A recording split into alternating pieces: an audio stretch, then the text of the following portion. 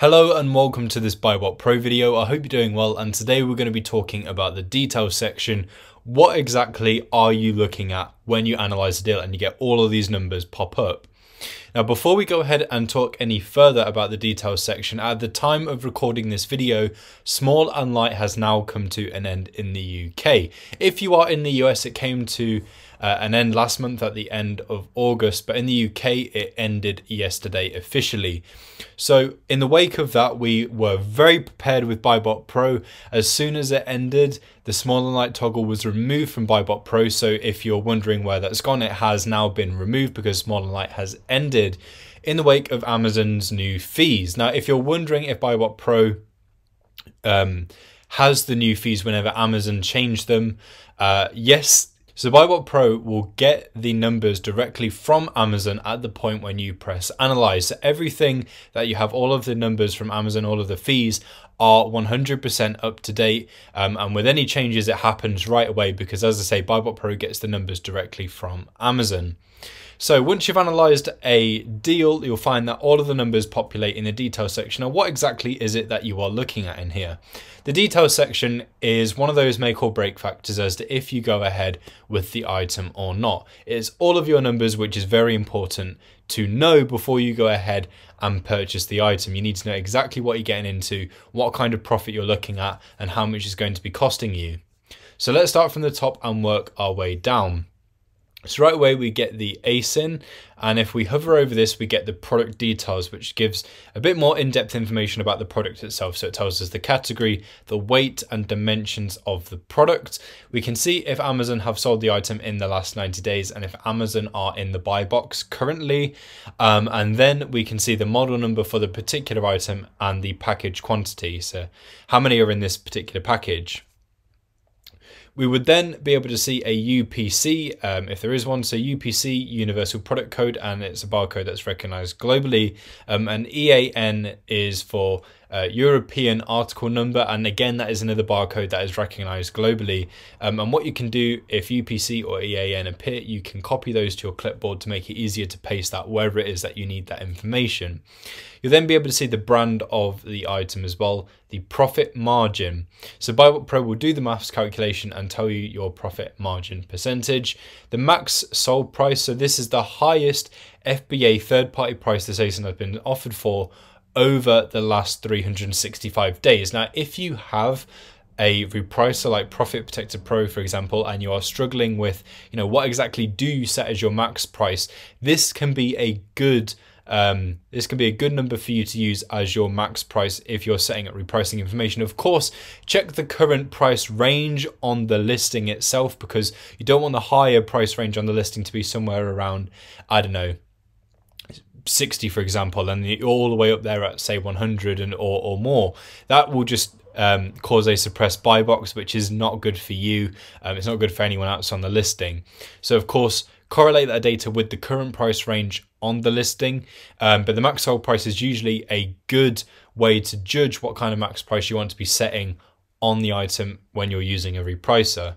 You can see the max buy cost. So this is where you set your required ROI and profit in the criteria section of BuyBotPro in your settings panel. And BuyBotPro will tell you the maximum you can pay to purchase the product in order to meet that criteria. So this is the most you could afford to buy the product for, whilst remaining within your profit and ROI criteria. You can see your break even, so where you're not selling the product for the price that if you sold for that, it wouldn't make you a profit, nor would it make you a loss either. Exactly what it says there in the description as we hover over anything. It's the same without most of BuyBotPro. If you are struggling with what something means or what it does, you can hover over it and it will tell you. So again, break even, if you sold for that price, you'll be making a profit nor a loss. It takes into account all fees and expenses as well. And that brings us to our total cost. So the total amount this is going to cost us.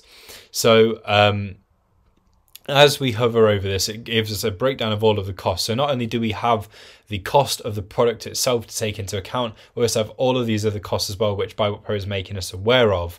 So as we can see, we have the Amazon referral fee, closing fee, storage fee, FBA fulfillment fees, PAN VAT. If we are using PAN or EFN, we can toggle this on in the calculator at the top of BuyBot Pro, and it will take this into account when it does the calculation. The VAT, if applicable, prep fees, extra fees, and shipping costs. So what we've entered into the fee section of our settings. And of course, if we were analyzing the merchant fulfilled way, if you toggle on the MF toggle, it will remove things like the FBA fees, and you'll find that the total cost looks a little bit different, obviously because it's merchant fulfilled. You're not having to pay Amazon those fulfillment fees. That gets taken into account, as does storage fees as well. So you got the storage fee slider here, so it automatically takes into account 1 month's worth. Now you have the storage fee slider both here in the details section and in BuyBot Pro Ireland. If you change it on one, it will change it in the other as well. And so let's say if you move the storage fee slider to 5 months, everything will recalculate, and obviously your total costs will go up because the longer you keep something in storage, the more you're going to have to pay for it. So you are able to take up to 12 months worth of storage fees into account with BuyBot Pro. If there is a discount on the item, you'll be able to apply that. So you might already have the discount worked out for you. Let's say you had a voucher for 10% off, something like that. You might have already worked that out and you'd have entered in that discounted buy price into BuyBot Pro. But if you don't want to work it out, let's say it doesn't work it out for you on the website, or you're just testing, you can use the discount section. Let's say you had a 10% off voucher, click on that.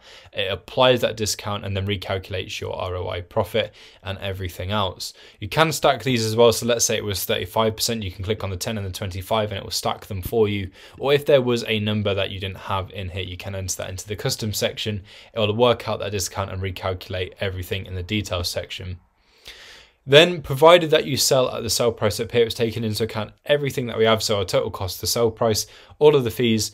It then gives us an estimate for our ROI and profit. And obviously the ROI percentage will be using the sum that you have selected in your BuyBot Pro settings. So when you go to your BuyBot Pro settings, check the ROI methods and check the sums, and obviously use the one that is right for you. Use the ones that that take into account everything that you want them to take into account. So it's completely your choice what ROI method you choose. ROI method 1 is the most basic way to work out return on investment. But if you're in the UK, we tend to advise method 4. In the US, we tend to advise method 5. We advise both of those because they take a lot more into account. Method 4 is obviously taking into account VAT. Method 5 is VAT exclusive, because in the US you won't need to worry about that in your ROI sum. So those are recommended methods, but ultimately if you check the sums in the settings, choose the one that fits best for you and apply that. Don't forget, if you change anything in the settings, whether you're adding a fee, changing ROI method or something else, press save and sync at the bottom of the settings so it can take those changes into account. But that is the details section in BuyBot Pro. If you change the sell price or buy price or anything like that, just click on analyze and it will work out the details again for you. And as I say, everything is taken directly. So all of the fees are taken directly from Amazon at the point when you press analyze. So as anything changes on Amazon, if their fees change, don't worry, BuyBot Pro is 100% up to date. Thank you for watching. Don't forget to like, comment and subscribe, and I'll catch you next time.